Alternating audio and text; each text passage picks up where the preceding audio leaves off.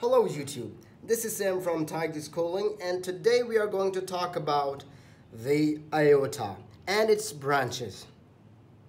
Alright, the aorta, which is the largest artery in the body, which begins at the top of the left ventricle. The heart has two ventricles, the right ventricle and the left ventricle, but the aorta begins at the left ventricle. It's actually a tube about a foot long and an inch in diameter. We actually divide the aorta into four parts.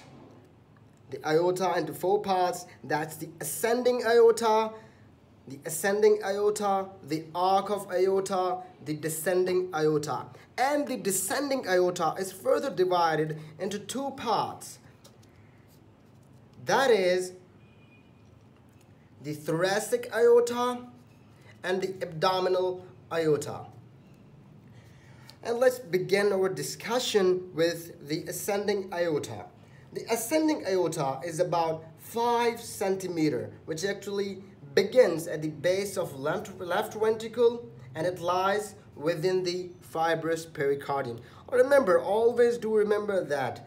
It's an important point to understand that it actually, the ascending aorta lies within the fibrous pericardium and further divides. The ascending aorta has got only two branches, nothing in detail, got two branches, that right coronary artery and the left coronary artery. The right and left coronary artery actually supplies the blood to the heart, or you can say the muscle of the heart.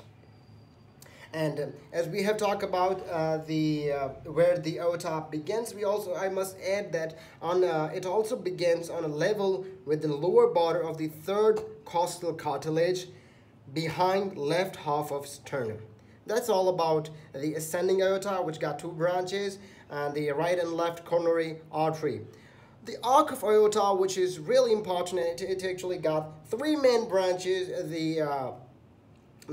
Three main branches. We are further going to discuss about the arc of aorta. So arc of aorta, also called as transverse aorta, which is an umbrella shaped which is actually over the superior aspect of heart, and it starts off through the ascending aorta, and which ends at the left subclavian artery. Left subclavian artery, the arc of aorta ends, and it has three main branches which actually supply the upper limbs and the head. The first main branch is brachiocephalic trunk, or we can also say that brachiocephalic artery. And the second branch, the first branch is brachiocephalic trunk. The second branch is left common carotid artery, and the third one is left subclavian artery. So let's start with the let's start with the brachiocephalic trunk. The brachiocephalic trunk also divides into two other branches, that is right subclavian artery, which actually supplies the upper limb. Upper limb is supplied by the right subclavian artery, which is the branch of the brachiocephalic trunk, and also divides into right common carotid artery, which is the branch of brachiocephalic artery. So right portions are the branch of the brachiocephalic artery, the right common carotid artery, and it supplies the head and neck. In same consideration, we have got two other branches which are not the part of brachiocephalic trunk, but actually the branches of the arc of aorta are the arc of aorta, the left common carotid artery, and the left subclavian artery. The left common carotid artery supplies head and neck, similar to the right common carotid artery, but it supplies to the left side of that area, and the left subclavian artery supplies to the left upper limb of left upper limb of the body. So this is all about the arc of aorta. Now we are going to talk about the descending aorta. The descending aorta, which play an important role, and it is actually further divided. The descending aorta is further when it goes downward. The first portion of it, we call it the thoracic aorta. The second portion, when it crosses the abdomen, or we can say when it crosses the diaphragm. When it crosses the diaphragm, it changes its name to, when it passes the aortic hiatus, it changes into its name into abdominal aorta. So let's just talk about the descending aorta, or be specific about it. We call it descending thoracic aorta. We are going to talk about descending thoracic aorta because it is starting after the arc of aorta. So it begins at the lower border of the fourth thoracic vertebra. The descending thoracic aorta begins at the lower border of the fourth thoracic vertebra and ends at the lower border of the 12 thoracic vertebra, and it passes the diaphragm behind at the abdominal aorta.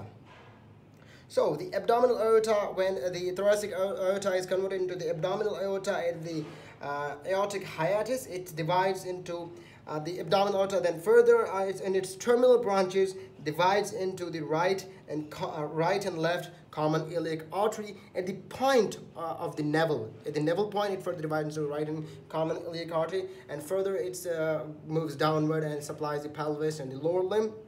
That's the end story, and let's just move further and talk about the branches of the descending aorta, or be specific about it. Let's first discuss about the descending thoracic aorta. So this is another easy made thing here we can understand about the branches of the thoracic aorta. So we have got 6 branches of the thoracic aorta, which is bronchial artery, pericardial artery, superior phrenic artery, esophageal artery, posterior costal artery, subcostal artery.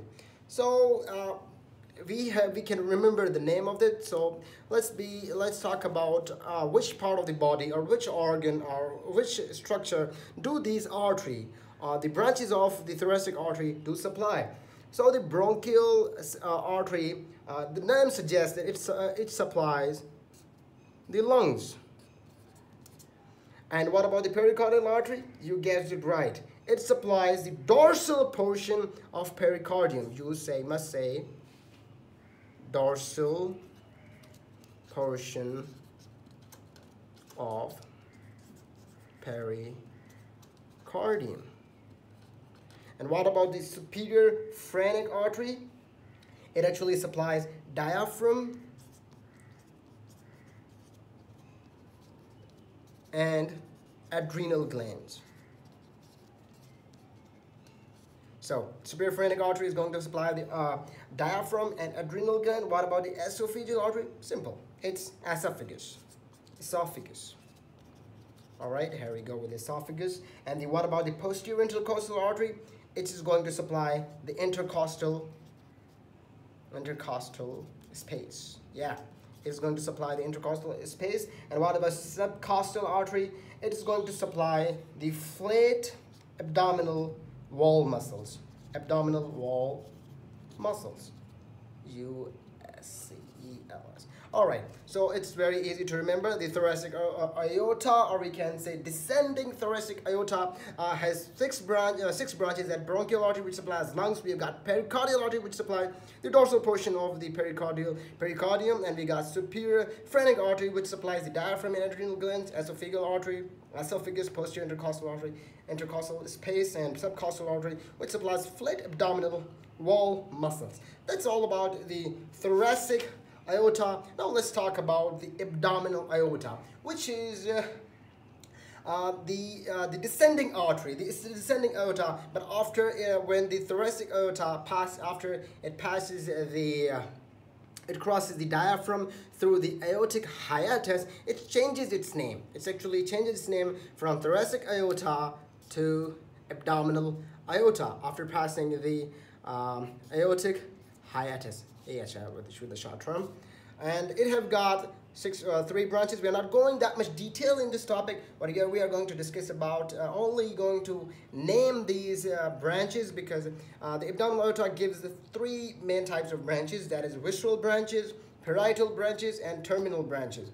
The visceral branches are celiac, number 1, number 2 is superior mesenteric, number 3 is inferior mesenteric, number 4, middle suprarenals, number 5, renals, number 6 is gonadals. All right.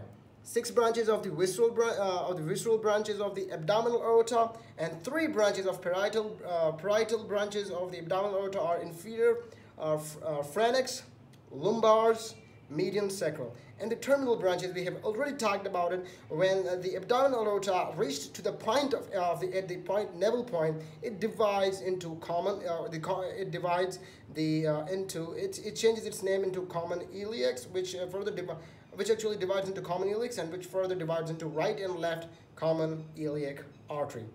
So that's all about the branches of the aorta. We haven't discussed it in that much detail, but we have understood it superficially, the main branches.